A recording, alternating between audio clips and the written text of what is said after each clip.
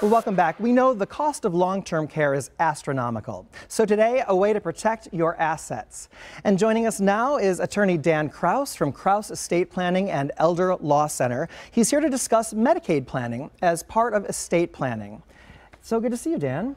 Well, it's great to be here, Ryan. I'm really grateful. Oh, I'm glad you're here because I think this is really important. And I'm curious to start, just how did you become and how long have you been an estate planning attorney? So I've been doing estate planning actually before I was licensed to practice law because my grandparents needed some help while I was in law school. So that was the first taste I had really in practicing law, and I fell in love with it. I loved my grandparents, and since then it's been 23, 24 years that I've been doing estate planning, and I've managed to make a decent business out of it. Oh, that's great. And I know that there's so many different fields that attorneys can go into, and there are other estate planners, but what does it mean to be, as you are, a specialist in estate planning? So there are different specialties, just like in the medical field, you may see a specialist for a certain thing. I am an estate planning law specialist, which is it's a certification given by a board called the Estate Planning Law Specialist Board Incorporated, and it's a nationwide thing made up of attorneys. It's nonprofit, and essentially you have to practice specifically in this area. You don't branch out too much. We don't do divorces. We don't do bankruptcies. In our office, and for me, we do estate planning. We do estate planning and estate administration. And so we're allowed to call ourselves specialists. In fact, if someone who hasn't gone through the certification process calls themselves a specialist, they could get in trouble from the board. So there are 7 of us in Wisconsin and others throughout the United States. But it's You're the best. If I don't say so, yourself, right?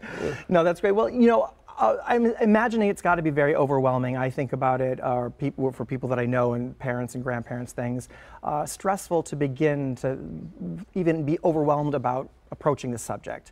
So what is one of your favorite things that you enjoy most about your work? Is it the relief that you see in clients when they find you, or? Well, that is a great question, and you're right on the money.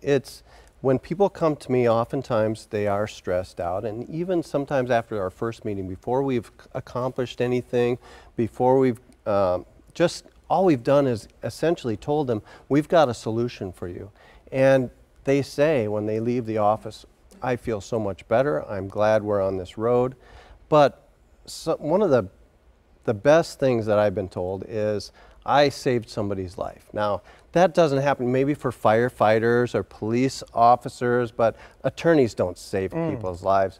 And maybe take it with a grain of salt, but I thought it was the greatest compliment because the person said that I was able to save her parent probably about $180,000. Wow. Which normally she would have had no inheritance at all.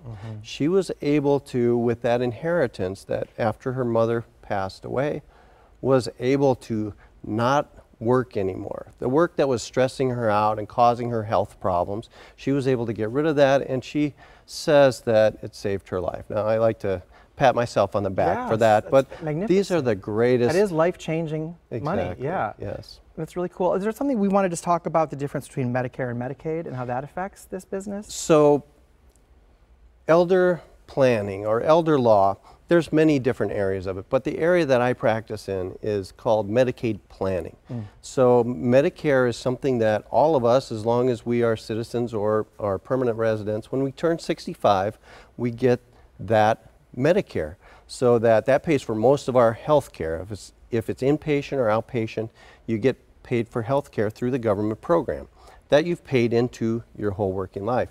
With long-term care, though, Medicare and the Medicare supplements do not pay for that type of care. Many people don't realize that.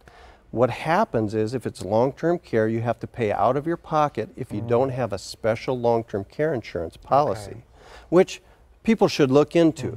If you're in your 40s or maybe your 50s and you're healthy, look into a long-term care policy because it can help to stop you from having to spend everything. However, Medicaid then is the program that pays if people don't have the assets to pay on their own. Now, we can also help people to qualify for Medicaid while putting aside maybe $100,000. That's the or a estate couple planning hundred. right there. That's Exactly. brilliant. Is it moral to plan for it? Do people have some, legality questions about that? So it is absolutely legal, and we don't hide anything from the government while we're doing this. But some people feel that maybe it's not for them. So morality is from person to person. And I'll tell you the story that I believe, and I've come to really feel that this is true, is that there is discrimination happening. Now, discrimination comes in many forms. The government discriminates against people not by their race or their religion or any of that stuff. They discriminate based on what illness you have. So when you're old, if you have an illness like cancer or heart disease, Medicare is going to pay your bills. You can be a billionaire.